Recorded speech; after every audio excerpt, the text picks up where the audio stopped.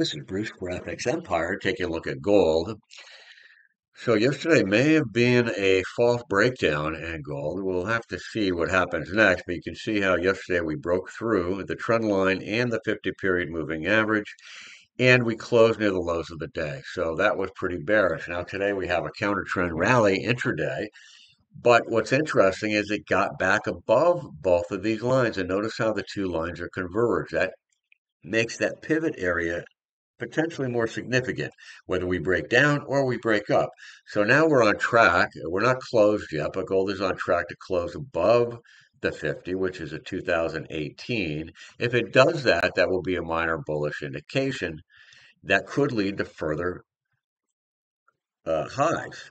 But we won't know that until we get above yesterday's high of 2033. That would really be needed before anything really changes. This is just a short-term indicator saying, hey, maybe this is a false breakout just to flush out some of the weak holders before gold attempts to continue higher.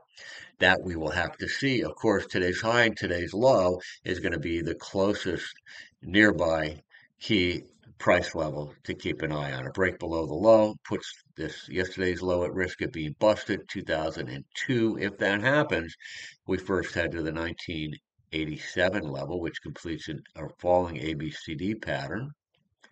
If it keeps going from there, then we got the 50% retracement down here, which matches its previous swing low at 1973.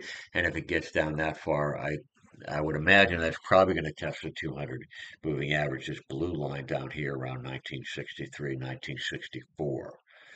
On the upside, we got a bunch of resistance. So let's see more strength before we talk more about that.